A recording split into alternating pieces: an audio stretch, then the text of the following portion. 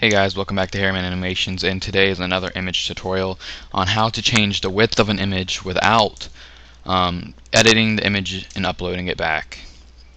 If you have to edit it, it's going to get really annoying, and you're not always going to get it how you like it. So doing this is really simple, and it's really helpful if you don't feel like going back and editing all the time. Image width is just for editing, the size of the image itself, not editing inside the picture or anything like that, So let's go ahead and get started. Alright, I'm going to look for something on Google Images again, because I don't feel like saving anything. And let's say I want this penguin right here. I'm going to go ahead and copy the image URL. And I'm going to make the image tag. And I'll do it again, but on a line break after that. Oops, sorry.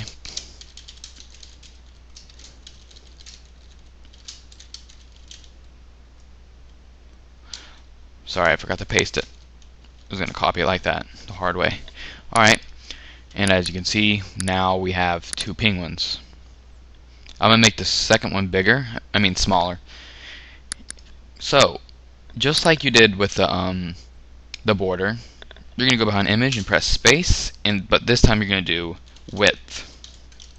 I'm going to do an equal sign, and it really depends on how big you want the image to be. I'm going to do 50 and see where that leaves us off. And as you can see, it's way smaller.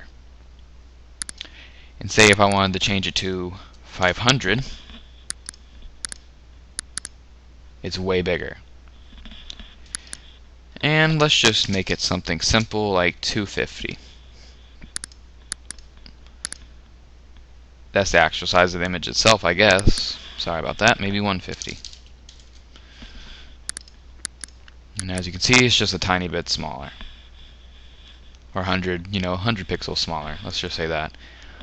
Alright, well, that's pretty much just how you change the width of an image.